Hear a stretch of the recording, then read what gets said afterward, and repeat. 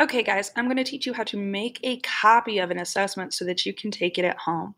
So once you click on the link that I sent you, you can go up to File, click on File, go down to Make a Copy, and click Make a Copy. Now, your folder will probably automatically be your drive, but if it's not, just make sure that it's in your drive.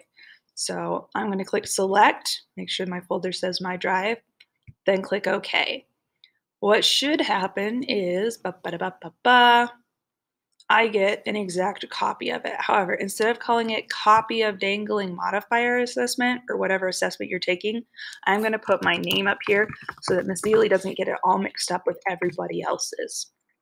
Okay, you can also type your name up here so that I won't forget, because that would be terrible. And also not unlikely that I would forget who sent me what. So go through, take the test. Once you've taken it and you filled out all the answers, you're going to click on the blue share button again, okay? You're going to click Get Shareable Link, and it should automatically copy it, but if you get nervous, you can click Copy Link again. Go back to Canvas, and then you are going to put in the link into this thread and send it back to me. All right, guys.